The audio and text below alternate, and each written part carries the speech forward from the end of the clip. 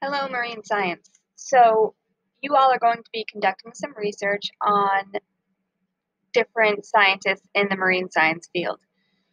I'm going to show you how you can use some of our library resources to conduct your research and get you started. So, let's do that now. So, anytime you're accessing library resources, you always want to start on the Dartmouth High School homepage here. We're going to be working within this library tab. If you are on the Dartmouth page and you don't see this library tab, it may mean that's because you're on a different school page within the district.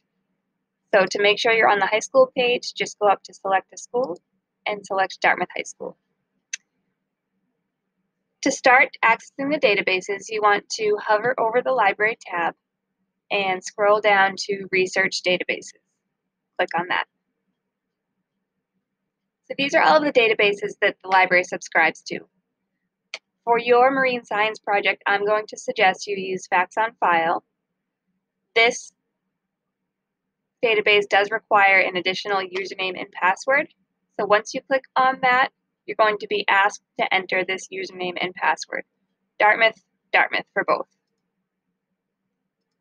Here's where you enter that. Okay, so this is the main page for Infobase or Facts on File. Those two names are interchangeable. You can see that it's divided by subject. So you guys are working within a science class. So I suggest that you start using this Science Online. Click on that.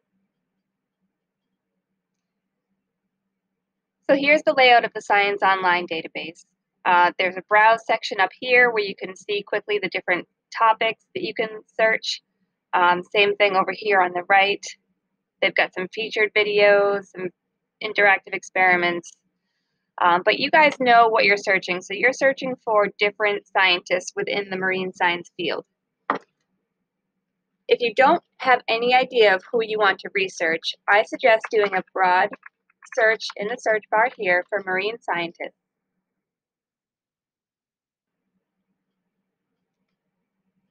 You can browse these articles and see if anything jumps out at you, but over here under narrow results, you can see this biography section, and by clicking on that, it's going to pull out all different scientists within the marine scientist field.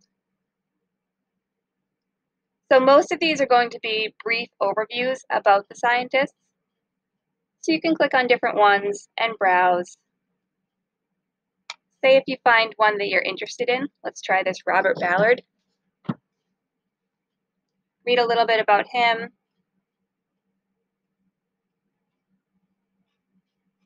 You can always, if you decide that you want to find some more info on this person, you can now that you have a name to start with, you can search his name right within the search bar.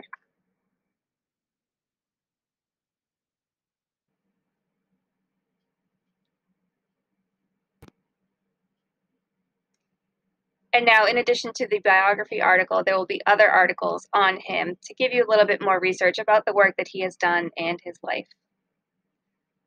The nice thing about using databases for this research is that all of the information has already been vetted for you as credible resources. So that means that you don't have to worry about navigating the vast amount of information that you might find from a Google search and trying to figure out if it's a credible source. You can certainly start with Google if you're feeling lost. If you find something on a Google search, I suggest then taking that person and plugging it right here into the database and seeing what you can find. Now, I know for this project you need to find an image, and a lot of these databases don't have images in their articles. Let's click on one to see if this one does.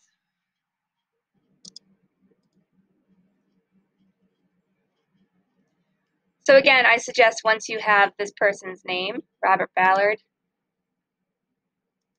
just going into a new Google tab.